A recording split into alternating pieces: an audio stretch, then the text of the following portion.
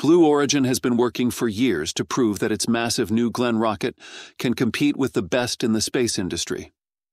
The company has been under pressure ever since its first orbital launch earlier this year failed to bring the booster back safely.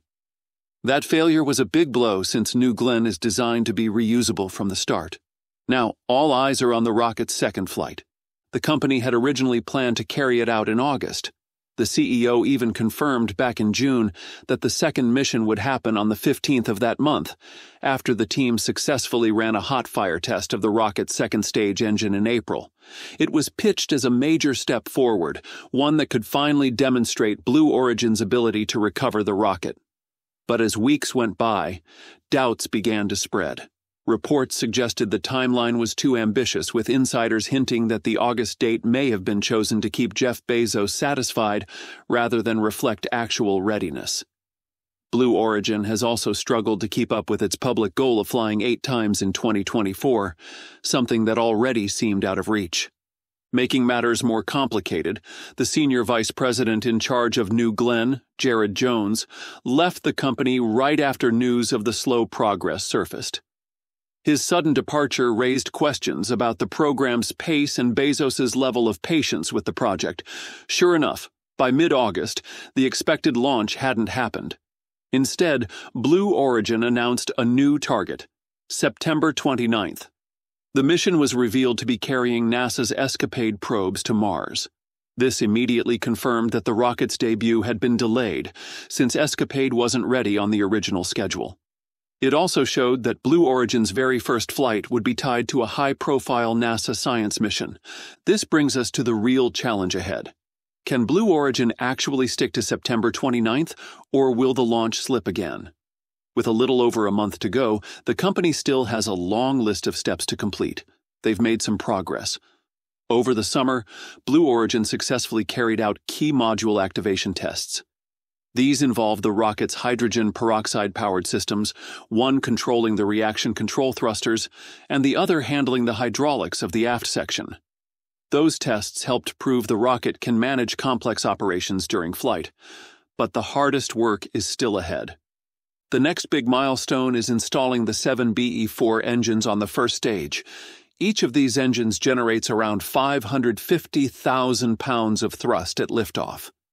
Getting all 7 fitted and ready is a complicated process. After that comes the static fire test, where the engines are fired on the pad while the rocket is held down. Then the full vehicle needs to be assembled, with the first and second stages stacked together before rollout to the launch pad at Complex 36 in Florida. Once it's on the pad, the team must conduct a wet dress rehearsal. That means fully fueling the rocket without ignition, testing it as if it were launch day. Only then will NASA's Escapade payload be attached. After final checks, the last step is securing the FAA launch license. That is a tight schedule with just weeks left on the clock. The contrast between Blue Origin's pace and other companies is striking.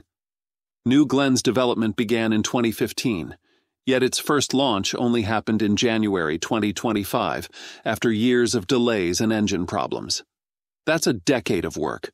Far longer than SpaceX's Falcon 9, which went from design to first flight in just over 4 years, and even longer than ULA's Vulcan, which uses the same BE-4 engines but has already flown 3 times.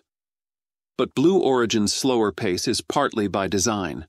The company follows its motto, gradatim ferociter, which means step by step, ferociously. It chooses careful testing and safety over rapid trial and error. In fairness, developing a reusable orbital rocket is one of the hardest engineering challenges there is. The BE-4 engines themselves faced years of trouble, including combustion instability that slowed their path to qualification. On top of that, Blue Origin jumped directly from its small suborbital New Shepard vehicle to New Glenn, a giant orbital-class booster. Building in reusability from day one meant adding landing legs, grid fins, and other systems right into the first design. This is much harder than building a basic expendable rocket first. Even with the delays, Blue Origin isn't alone in moving slowly. Boeing's Starliner capsule has seen even longer delays and setbacks.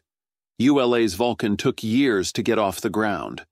In that light, New Glenn's progress looks more like an industry-wide pattern than an exception. The real test is whether Blue Origin can now deliver on its promises. That's why this upcoming mission carries more weight than just another launch date on the calendar.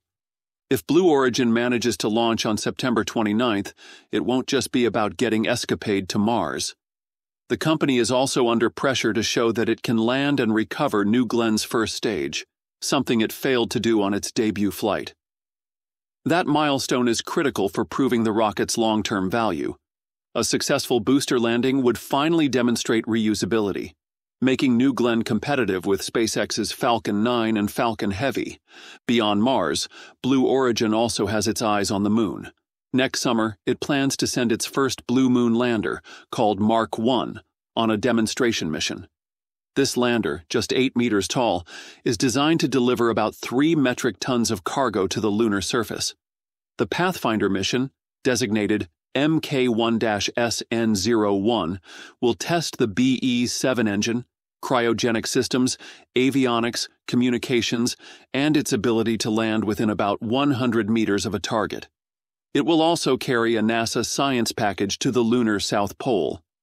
A key study will look at how the lander's engine exhaust interacts with the dusty lunar surface, which is vital knowledge for future human landings.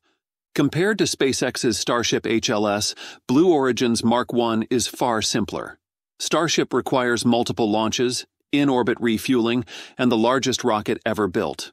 Blue Origin's approach uses a single launch with everything on board from the start. That makes the mission profile more straightforward, reducing risk. While Starship will eventually need to prove it can handle massive operations, Blue Origin's smaller lander might quietly score an early success. Blue Origin has also been building experience in lunar technology through its acquisition of Honeybee Robotics. That team developed systems like PlanetVac, a soil collection device, and Lister, a drill for measuring heat beneath the lunar surface. These tools show that Blue Origin is preparing for more than just launches, but the company's progress still depends on proving New Glenn. That's why September 29th remains the turning point. If the flight works, Blue Origin gains momentum. If it fails or slips again, questions about delays and Bezos' commitment will only intensify. Meanwhile, SpaceX is continuing to push forward with upgrades and tests on its Starship program. Ship 37 recently completed an extensive ground testing campaign, including checks of its redesigned hot stage ring and reinforced grid fins. These modifications are intended to improve booster stability during ascent and reduce stress during stage separation, increasing the chances of a safe and reliable recovery. With these tests finished, the vehicle is now cleared for integration ahead of the next flight series, marking a critical step toward future orbital launches. In parallel, SpaceX has been focused on its Mechazilla launch tower, the massive structure designed to catch the Super Heavy booster during descent. Engineers are refining the chopstick arms and testing updated software controls to ensure precise timing and positioning. The company aims to attempt a full booster catch before the end of the year, although the success of this effort depends heavily on the results of upcoming Starship test flights. Each flight will provide valuable data to optimize both hardware and software for future recoveries. This ongoing work highlights the contrast in operational approaches between SpaceX and Blue Origin. SpaceX relies on rapid, iterative testing and multiple prototypes to quickly learn and adapt. Each test flight informs immediate design improvements, from engines to landing systems. Blue Origin, by contrast, must achieve its first New Glenn launch and booster recovery largely on schedule, following a much more deliberate and cautious approach. The difference in strategies underscores the significance of Blue Origin's September 29th target. While SpaceX can test, fail, and improve quickly, Blue Origin faces intense pressure to succeed on its very first orbital mission with the New Glenn. The outcome of this flight will not only determine the company's immediate momentum, but also how it is perceived in comparison to SpaceX's fast-paced development and reusability achievements.